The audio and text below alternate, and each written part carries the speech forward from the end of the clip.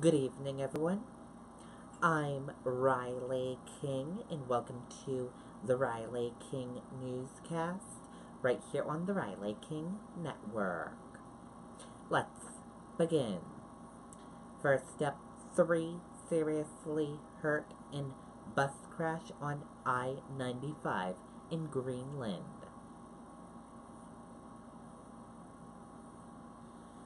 Let's take a listen to the video from WMUR News 9, Jennifer Crompton.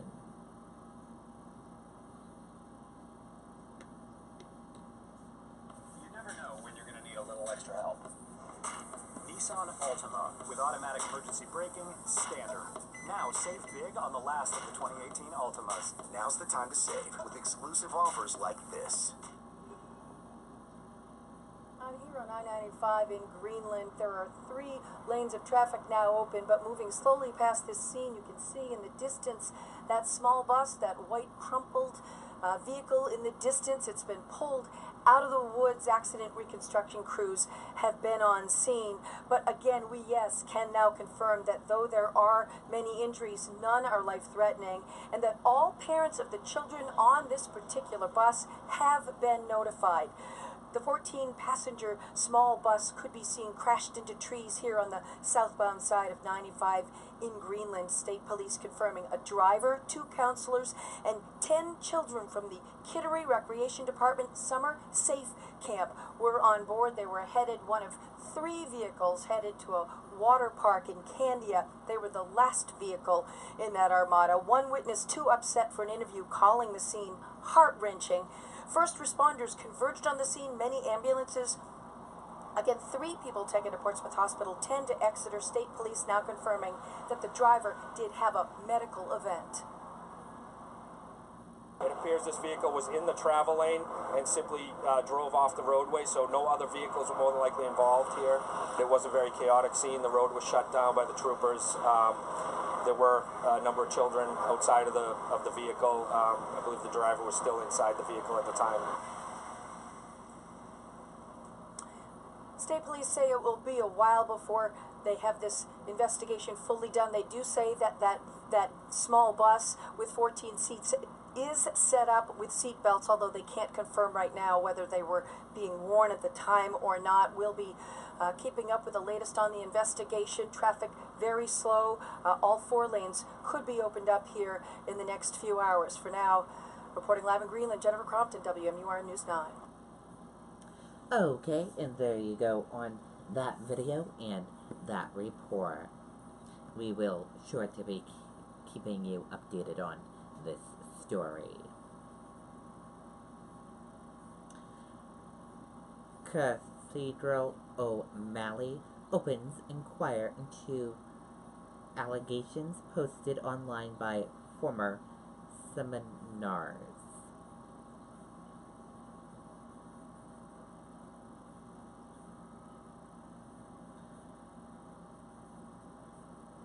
Cardinal Sean O'Malley is opening an inquiry into allegations involving St. John Seminar, which were posted online over the past week by 2 former seminars. The editorial that spun the inquiry was posted August 3rd on the Catholic website 1hector5.com, which describes itself as advocating for the restoration of Catholic tradition.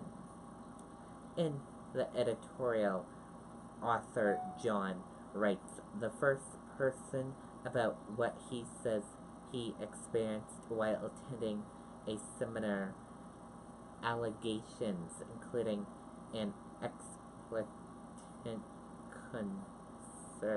conversation with an older seminar about masturbation and a drinking party with other seminars. St.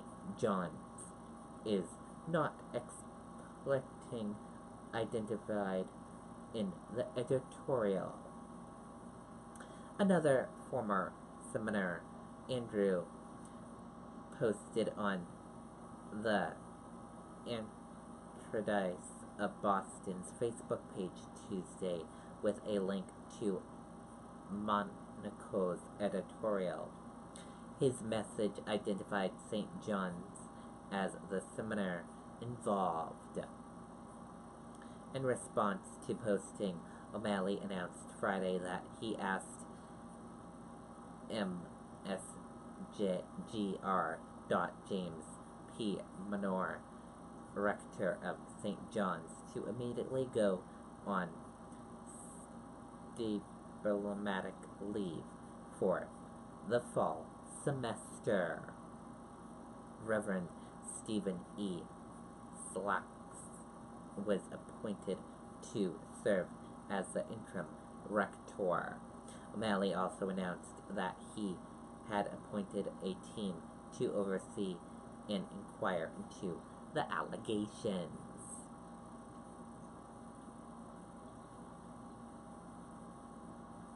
Police identify man who shot self after traffic stop. Woman's body found in trunk.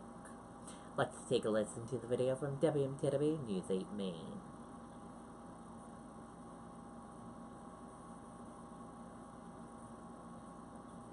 Ends with 2 dead in Gardner, the driver, and a body found in the trunk of his car. State police pulled over a driver after getting reports of erratic driving on 295. Investigators say as soon as the driver stopped, he got out and shot himself. Autopsies on both bodies are planned at the state medical examiner's office.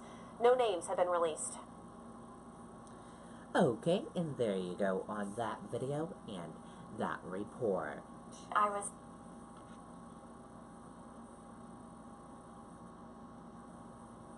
And now let's take a look at your U.S. stock market and see how your U.S. stock market closed for this Friday evening.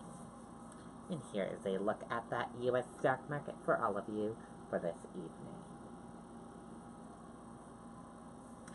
Your Dow Jones Industrial Average closed in the red and went down. Your Nasdaq closed in the red and went down. S&P 500 closed in the red and went down. CNBC IQ 100 closed in the red and went down. Gold closed in the red and went down. Oil closed in the green and went up. US 10-year closed in the red and went down. Euro/USD closed in the red and went down. And VIX closed in the green and went up. Dow drops about 200 points as financial crisis in Turkey spooks global markets. Stocks fell on Friday as geopolitical concerns pushed the Turkish lira to a record low against the dollar and rattled investors.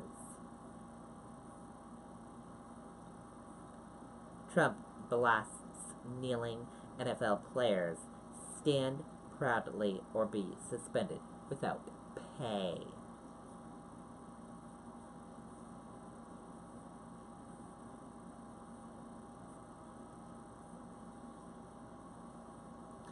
President Trump blasted NFL players who took a knee in protest during preseason games, saying that players who failed to stand during the national anthem should be suspended without pay.